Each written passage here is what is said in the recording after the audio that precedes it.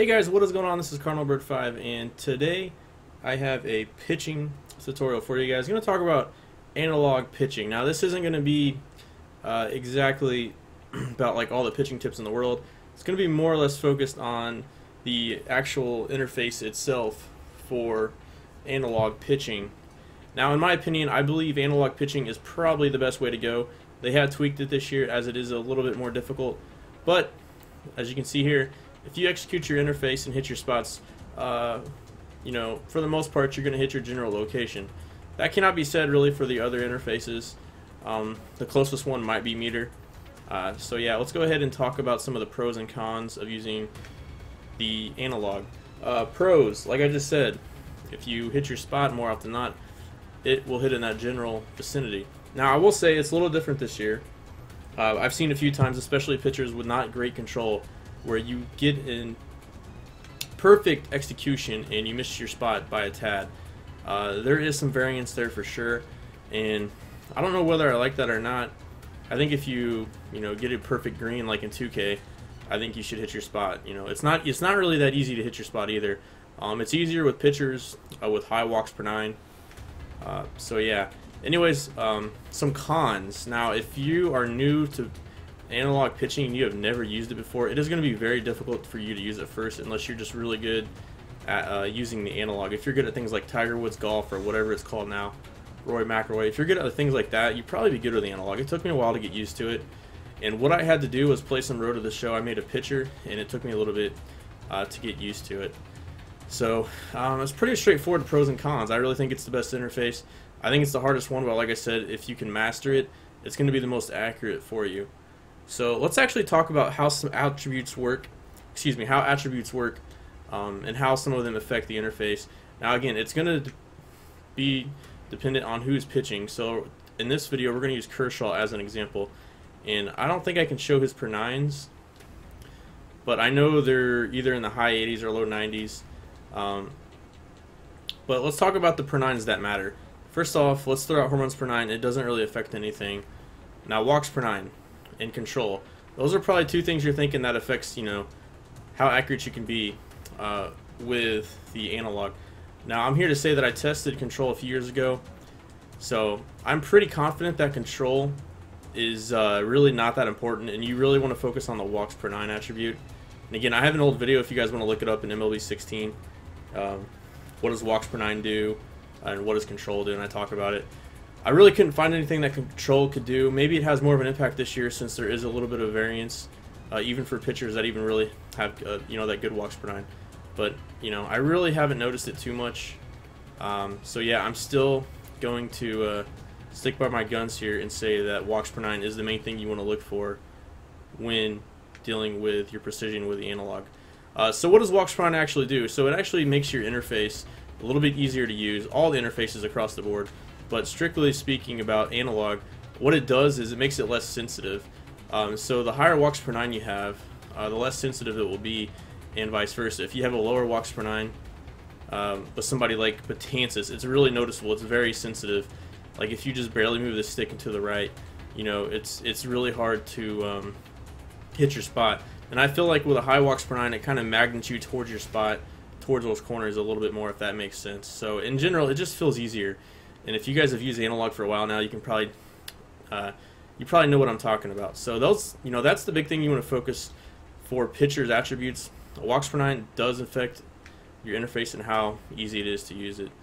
You also have hits per nine and K per nine. What that does is it counteracts the opponent's PCI. All right, so talking about K per nine specifically, it's going to directly counteract a batter's plate vision.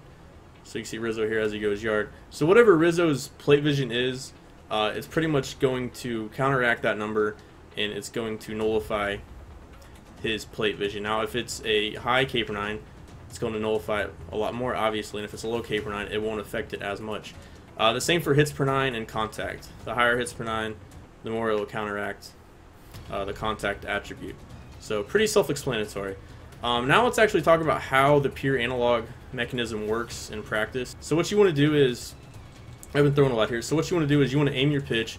You guys can see I'm aiming a fastball up and in here, and you guys can see if you look above the strike zone, you'll see that is where I need to get my analog. So what that means is I have to bring the right stick down, and then I want to push up as soon as I get to that yellow line. I want to push up and to the right. You guys can see I didn't hit my spot perfectly, but I want to push up and to the right, and now if I get a good execution, it should hit around there. Alright, you guys can see I'm a little bit off. I'm not perfect with this either, and I'm just trying to show you guys.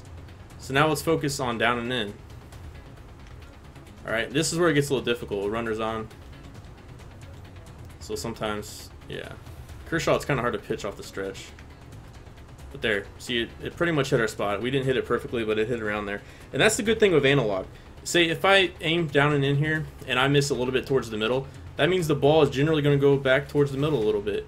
Now, if I'm pitching, trying to make this pitch again, and I, hit up and to the left too far, it's going to generally hit in this area. Everything makes sense. And if I'm late on the pitch, it's going to go farther down. If I'm early, it's going to go farther up. There is a little bit more variance this year, but generally that's how it works. So there's a lot of cool little things you can do with analog. So like for instance, if I want to throw a curveball and it's a 2-strike count, I can throw it down. Something else that I can do is I can be super late on purpose to make sure it actually goes down even more. Alright, so that was good timing there. But those are some things you can do, and same thing for a high fastball. If you guys want to make sure you throw your high fastball even higher, you can try to be a little bit earlier. See, it'll go even higher. So there's little things you can do just to help you guys out. And something else you can think about is somebody's like trying to do a suicide squeeze, and you're throwing like a high fastball, and you see them laying down the squeeze, and the runner's going from third. You can intentionally be really early and throw it up in the zone like that. So there's a lot of little things you can do with analog that you can't do with the other interfaces. Something else I want to talk about is slide stepping. So what you do is you hold L2, and this works for every pitching interface, and you'll do a slide step. So say I'm aiming up and to the right here, and I hold L2.